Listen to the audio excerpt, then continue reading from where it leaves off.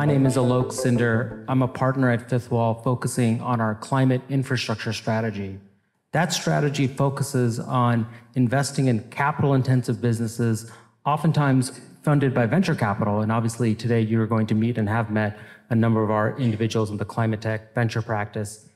These businesses are capital intensive, and the goal is to fund their first-of-a-kind factories, power plants, enabling them to grow and hopefully to maturation. And today we're joined by a number of CEOs and co-founders in a sector that I think is critically important, the circular economy. I want to take a moment and talk about that and a brief introduction before I hand it over to our four panelists today. First, what I want you to do is imagine a world where waste is a thing of the past, where items that are produced and created one time don't last that one time, but are actually lasting multiple life cycles. And that is the promise of the circular economy, an opportunity for us, not just environmental, but economic, to drive progress. And in a world where scarcity is well known, and we've seen it through inflation and resource struggles, frankly, most wars are fought over these kinds of resource scarcity. The circular economy can be a critical solution going forward. So without further ado, I'd like to take a moment here and introduce our panelists. First, we have Suvi Sharma, co-founder and CEO of SOLARCYCLE, also the first investment in our climate infrastructure strategy. Then we have Rihn, CEO and founder of RoadRunner. We have Cody Friesen, CEO and co-founder of Source Water. And we have our Source Water bottles in the back here for any of you, including here on the stage. And then lastly, but not least, we have Ahmad, Ghahreman, who is CEO and co-founder of Cyclic Materials. What I'd like to do first is give everyone a moment here, and starting with Suvi, to have them have a chance to introduce themselves and their companies. Hi, everyone. Good morning. My name is Suvi Sharma, CEO at SolarCycle. I've been in the solar industry for about 18 years now, kind of hard to believe. This is my third solar startup. Founded two companies previously, Solaria and Nextracker, that are publicly traded now. And I took a step back from the operating role and saw that we hadn't yet addressed the end of life of solar. We had done a phenomenal job in taking solar from a cottage industry. When I got into it, solar was about 0.3% of new generating capacity that went in, and last year in the US it was over 50%. So solar is the new king of energy, and now there's a new set of problems and challenges to deal with, which is how we take these end-of-life panels and do something good with it. We want to turn a waste into an opportunity, and so in a nutshell, what we are doing at SolarCycle is to take an old solar panel, recycle it, get all the materials out, and get materials and make materials for the next generation of solar panels and create. And my goal is to create the most circular industry in the world in the solar industry. So pleasure to be here. Thank you.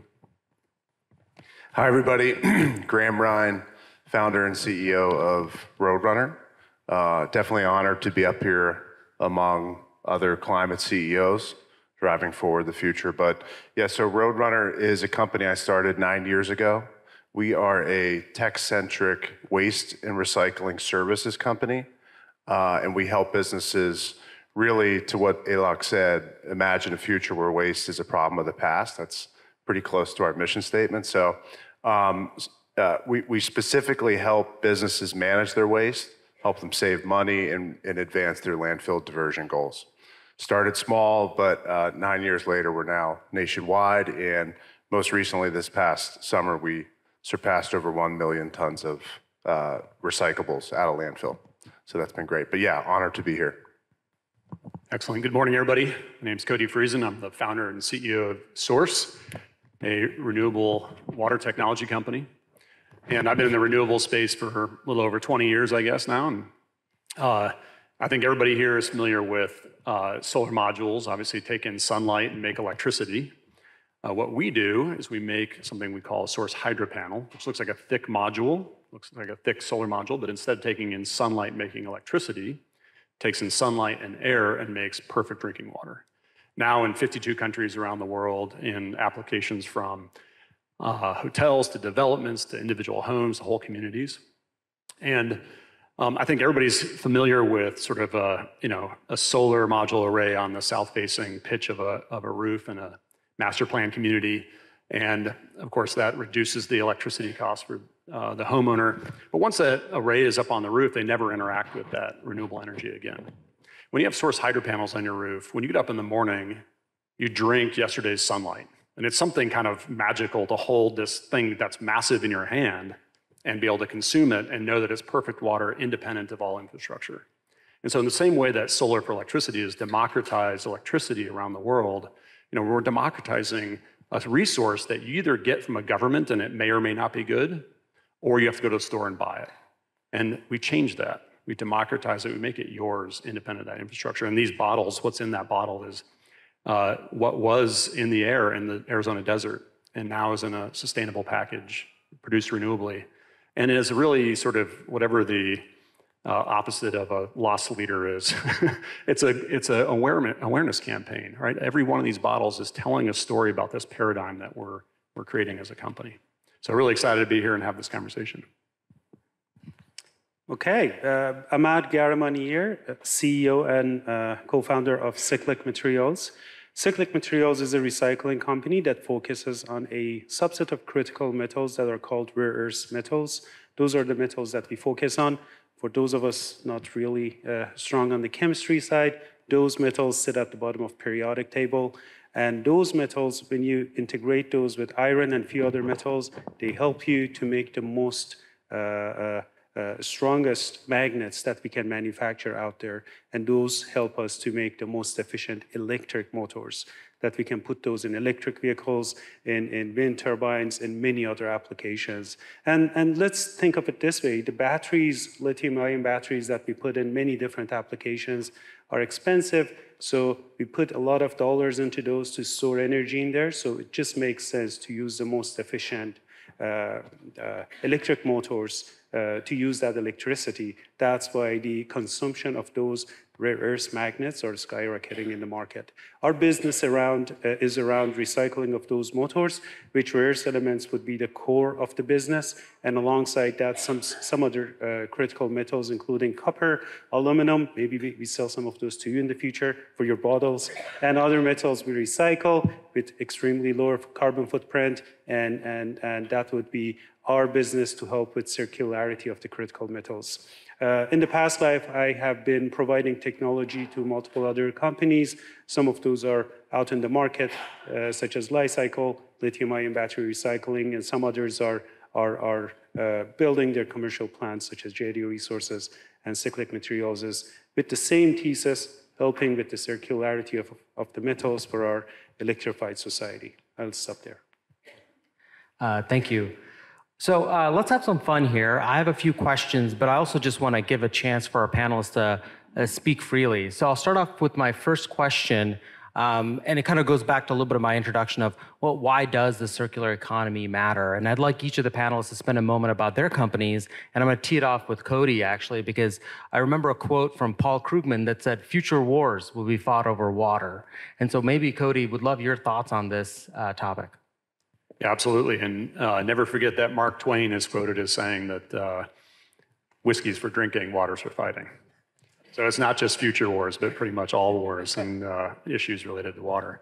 I think probably most people realize that probably the most linear of resources that we use as a society is water, fresh water, right? I mean, it rains out of the sky or snows out of the sky, flows downhill into a reservoir, it flows into a water treatment plant, flows to your home, and then eventually out to water treatment plant and then to the ocean. Doesn't get more linear than that. And so breaking that cycle, fundamentally changing the wait for it to rain, moving from all of history resourcing of water to one that is programmable, renewable, distributed, infrastructure free, and really kicking off different resourcing, sustainable resourcing in a way that enables master plan community developers to instead of having to wait for or figure out water rights in Arizona and on some massive tract of land, be able to program that water resource in real time. So it fundamentally shifts the game when you can sort of break away from that pure linear the purely linear nature of water. And keep in mind that there's something like 10 to the 16 kilograms of water in the troposphere, so that's 1 and then 16 zeros of kilograms. That's about 1 million years of all of humanity's water at any given time in the atmosphere.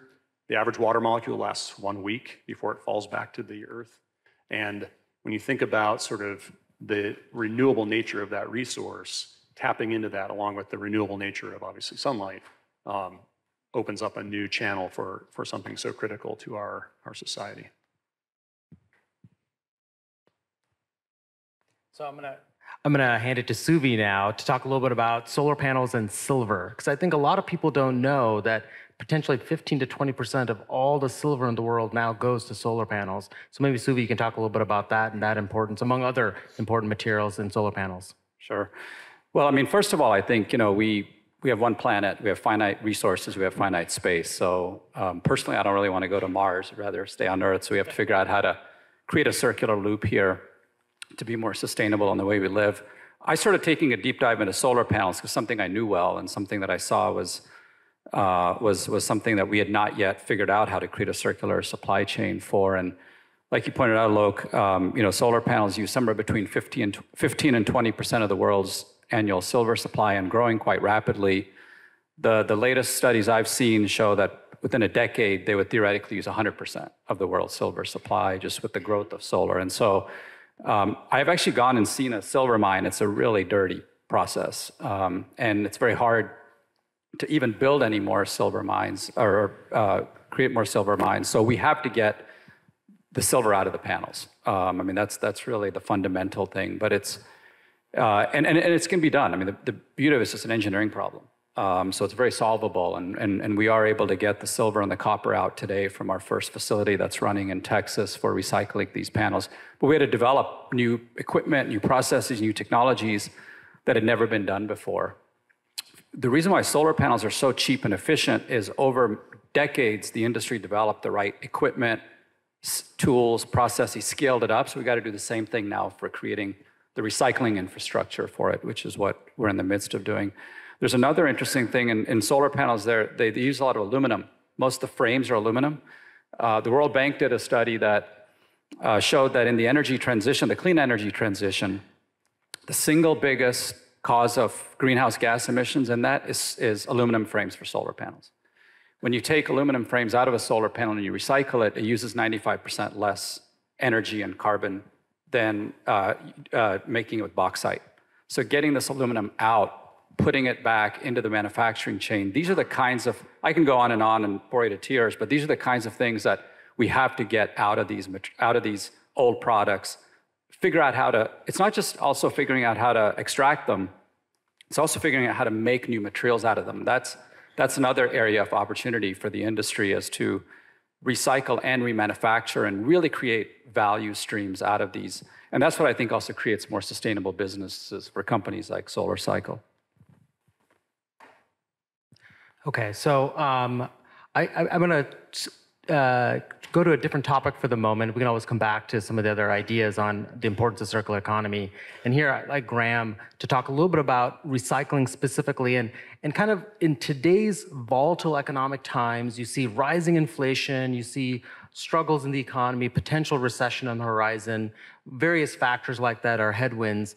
Do you view recycling and specifically the work you do at RoadRunner as a luxury good or an essential item? Yeah, so I'm a waste and recycling guy, so I like to keep things pretty simple. I think where I get aspirational is no matter what, at the end of the day, a recycling option or certainly a circular option is the more profitable outcome. And so it's really about the pace of change or transformation to actually get there. And that's what the industry is tackling right now. So I fast forward and say, okay, what's holding us back from that? To me, it's likely a lack of insight to that path to profitability or that path of implementation that holds most businesses back. That coupled with an industry like the waste industry in the US, which is incredibly dominated by waste companies. I just think businesses, property owners They just need a clearer view of what's totally possible and achievable without a whole lot of lift. So that's what we focus on at RoadRunner, trying to make it palatable, trying to make increasing your diversion or implementing a circular model in a totally achievable but also profitable initiative. Any others? Where do you feel like in this current environment, folks have started to reduce their recycling or circular economy habits or cash flow and investment? Or do you feel like that in the current economic situation, full speed ahead? I might be able to talk about that. So I think it's going full speed ahead. There might be a little bit pause at moments, but I think overall, in the next very short, brief time, it will be coming back again with stronger than ever, basically, process going forward. We need metals. We need metals desperately for electrification of our society and to go forward. Basically, our energy transition is going to be built upon metals. For instance, just some examples, to make more environmentally sustainable water bottles, we need aluminum. For solar panels, we need aluminum and silver. For electric vehicles, we need 3.5 times copper and more other metals. For our wind turbines and so on. So with increase of metals mining, basically we are going to pollute the environment a bit more. This is a little bit counterintuitive, unless and until you integrate circularity into the conversation. So it becomes really a necessity to have circularity as part of our future, basically to recycle those metals and put it back into the economy. Basically, when you recycle metals, you produce far, far less carbon dioxide. You produce next to nothing solid waste and emissions. And those are really the significant parts of recycling methods. So I think recycling of metals or circularity overall is not a luxury. It's basically a necessity that we need for future, and companies understand that. In fact, in past 1 year, we have had much more companies to come to us and ask about the metals that we recycle than the year before. So that's another indication that the environment is really strong and they are asking for circularity, basically. So our conclusion is recycling is a circular business, not a cyclical business, I guess. But yeah, we don't see any. I mean, there's certainly differences in how much the metals can be worth, based on what's going on. But I think fundamentally, I don't see companies looking at what's going on in the economy or stock market as decisions they're making in terms of recycling. And how do you? And this is a question for all of you, so please jump in whenever you'd like, but the focus is on government regulatory support or tailwinds or headwinds, right? Obviously, we had the Inflation Reduction Act among pieces of legislation in the US, a lot of credits for generation, you saw it for green hydrogen, you saw it for manufacturing. Can you take advantage of some of those? Are there pieces of legislation or things that got left off the table that you think are critical that would help further the success of your companies or your sectors? So let me, I think I'll hand it to Cody first, if that's okay, Cody, and see if you... Sure. I mean, Inflation Reduction Act, with respect to water, there's probably 24 different lines associated with underserved communities, failing infrastructure, indigenous groups. There's still 1.5 million miles of lead pipes in the ground, so that there's an element in there for removing lead. So Inflation Reduction Act obviously is a big one. The re-upping of the ITC and the evolving, so that's investment tax credit for solar. That becoming redefined in 2025 is actually critical when we start thinking about renewable energy broadly. When you hear renewable energy, you think electricity, but really that's a special case. And the prediction is probably 2 decades in the future, we will see the special case of electricity, and then the panoply of startups now that are thinking about renewable resources, whether that be water like us or fertilizer and other resources that are sort of enable to be much more sustainable and potentially circular with a sort of renewable mindset and renewable approach. IRA is a good start, but it's certainly just the tip of the iceberg from what we need for investment from a policy perspective to really get to the ultimate the holy grail of being able to hold to 1.5 or 2 Celsius of temperature rise. Yeah, one thing that I want to mention to this question is we saw at RoadRunner more momentum into landfill diversion programs or circular programs by large enterprises from the SEC's climate disclosures, Scope 1, Scope 2, Scope 3 emissions a few years back, then like in 2 years than we saw in 10 years. So even like before that, I think the national recycling rate, in my opinion, was actually decreasing, and we've just seen this like giant momentum shift. So I think it's tied to the theme of, obviously there is a correlation between the enterprise value of large businesses being more valuable if they're friendly companies. So that really direct line to profit, I think, is the key thing that all of us need to focus on to move things forward faster. Yeah, I would say that carrot versus the stick is really the best way to go. So there's an incentive for companies. We're seeing that most acutely in batteries, right? The amount of investment going into batteries because the government's supporting, incentivizing a circular supply chain. They can do that in many areas, and one of the conversations we've had with them is to do the same thing in solar, what they've done for batteries, because there's a huge opportunity, and it's not just in solar, it's in everything from other resources, but those kind of incentive mechanisms can create a massive wave of investment that goes in, just like in batteries and many other parts of the value chain. Maybe I can add a little bit on that as well, more specific to cyclic materials. IRA has been around for a year, so 2 sections of IRA overall directly relates to rare earth metals that we recycle. That would be 45C and 48X, or maybe the other way around. And of course, rare earth elements are used to be, we use them to manufacture magnets, and 95% of those magnets come from one country. That adds a little bit geopolitics in there as well. So with that in mind, basically there is a proposal in the House right now that if the magnet material is produced in United States or Canada, then there's $20 per kilogram incentive for that magnet. And if that magnet is 90% from the material sourced in US and Canada, then that is $30 per kilogram. To put it into perspective, it's basically 30% of the overall magnet cost. So that's pretty substantial. It's still a proposal in the US. In Europe, they are a little bit ahead than us.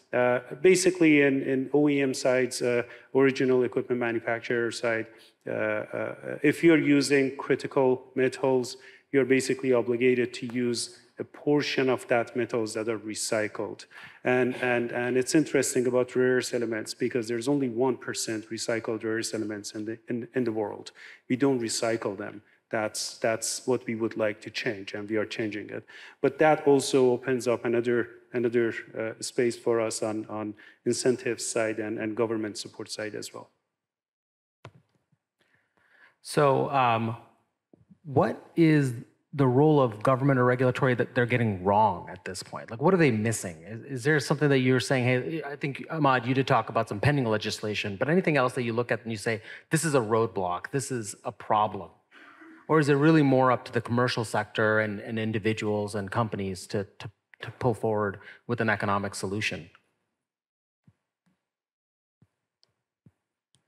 I'll throw one in there, which is just the Safe Water Act of 1978 or whatever it is, doesn't contemplate new sources of water, as it probably shouldn't have. But obviously the ability for that legislation to be updated to accommodate new sources of water, it doesn't end up being much of a headwind for us in a lot of the communities that we go into today. But you can see as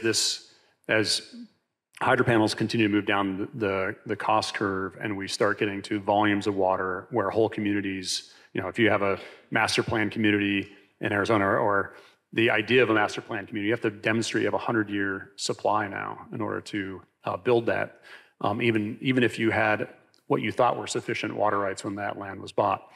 And so as you think about now moving to putting in basically the equivalent of a community solar array of hydro panels to supply all the water to that community and unlock that tract of land. At that point, we trigger into PWS, public water system.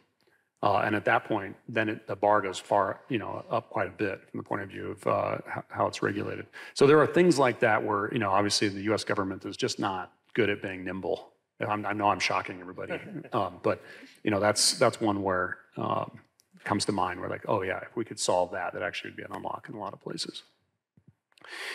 Yeah, obviously this is incredibly challenging, but where we see it a little bit is we find some of the regulations, some of the policies are built by those who hold the power now in some of these industries. So EPR, extended producer reliability, is a controversial topic. Like in theory and spirit, it's excellent, and we should make those producing things more accountable. But as it's most recently framed, it would completely dominate the waste and recycling industry through the largest consumer product company. So, you want, I just get a little fearful of the direction that some of the policy goes because, it might be away from the actual goal.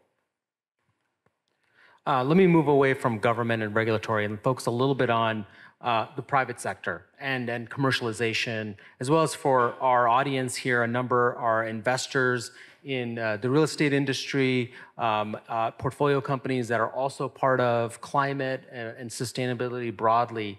How would you kind of think about the role of corporations and individuals, and maybe we can answer them separately perhaps, but how do you view that role, and what do you think is necessary to kind of accelerate penetration, uptake? Do you see people caring enough?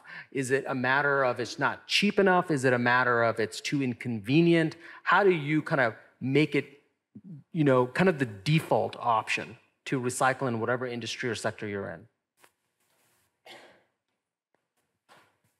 That's a tough one. It's a really tough one because most people want to recycle, and then people do oftentimes recycle, and they're finding more and more that that's actually not getting recycled, right? And so there's a cynicism sometimes that gets set in. But most people want to recycle. The question is, how do they do it? And they're not going to go super out of their way to do it. So looking at a microcosm, like for example, back to our world of solar panels, they're on millions of homes now. The question is, how do you get them off those homes and into a recycling facility? And it takes a village, frankly. We can't go to a consumer or all the consumers that have solar panels on their homes. So we have to create a whole infrastructure, which is primarily business to business.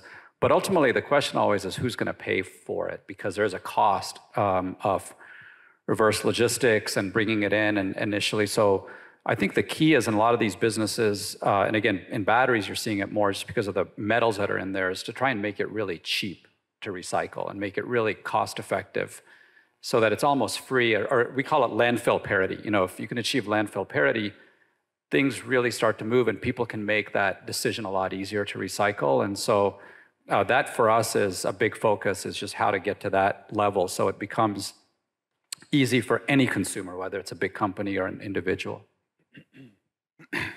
Yeah, this may be a little bit too tactical, but I think it's a great opportunity for corporations to lead.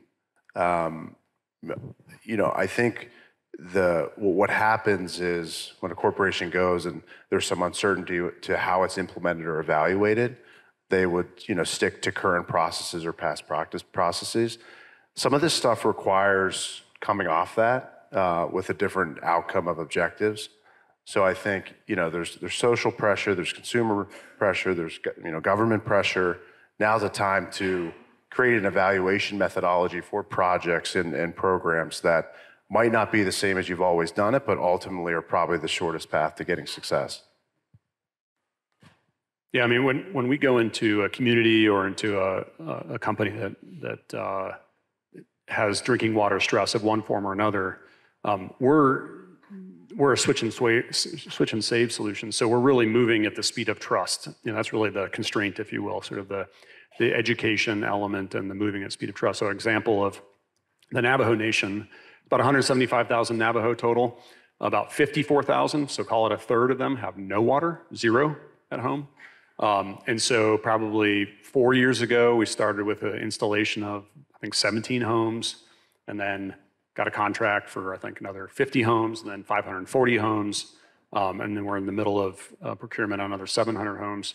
And so, that's not a community that is a community that guys like me have shown up for a long time and promised a lot of things and not delivered. And so making sure with these communities that that ultimately from a business perspective will be great customers, engaging them in a way that enables them to gain the benefit of what we do at Source, and in a way that's fully productive. When we talk about on the company side, we engage with a lot of mining companies. So, you might have a mine that's in a far-flung place in Chile or in Australia, and there might be 10,000 employees there, and the water has to be trucked to them on a daily basis. Again, how do we engage in a way that drives education, that accelerates their adoption in a productive way? So we don't have constraints from a sort of cost perspective or from a sort of decision maker perspective, but really from the point of view of what it takes to educate somebody about a paradigm shift that's so fundamentally different than how they're used to thinking about water. And so, it's sort of an interesting dynamic that we've had to unlock. In Cyclic Materials case, again, I will single out car manufacturers simply because the consumption of magnet by end of 2030 on the back of car manufacturers' need for magnets will triple to increase by 3 to 5 times. So that's substantial, and they are going to be the the reason for big jump in magnet consumption in the industry in the next 7 to 10 years. With that in mind, basically, auto manufacturers in past few years, they once worried about chips a few years ago, so they did a lot of work on that side. Next thing was battery materials. They were really struggling with battery materials. In fact, a lot of them expected to drop their production in 2025-6 because battery materials will not be available, but then they did a lot of work on that side. Now these days they have started hiring new generation of people in their corporates, which we never had seen them in there before, and those are rare earth buyers. So this shows and that's because rare earth metals are becoming a bottleneck in those companies. So this shows how interested they are in figuring out the supply chain and understanding how they can play their role and circularity of it. And also, of course, ESG side and environmentally sustainable source material also plays a role in that sense, that they would like to understand how they can source rare earth metals, because to be fair, rare earth metals are among the most unclean metals when they come from mining industry, not recycled materials. So that's another side of rare earth recycling, basically. Thank you. We just have a couple of minutes left, so I'm going to go through kind of a rapid fire couple of questions here, guys. So first one is, what do you not recycle that you should? Right? One word answer is fine. Any answers here? Plastics when they are mixed. A little bit. I'm failing at getting the composting into the composting bin. Probably certain types of styrofoam. I almost said no comment though, because I have a conflict, but yeah. To be honest, I don't know, because I actually don't know sometimes what I can and what I can't recycle. There you go. And that's always a challenge. Okay. And last couple of questions here, a little more fun. Favorite Vegas casino game? I've never gambled in a casino. Oh, you have to ask my wife about that. I don't. Yeah. In grad school, I ran a poker table, but I will not play games that are mathematically against me, so I don't gamble. We have some people good at math here, right? Gambling is a tax on people bad at math, so yep. Well, listen, everybody, thank you so much for joining us. A round of applause for our panelists. Yeah. Thank you.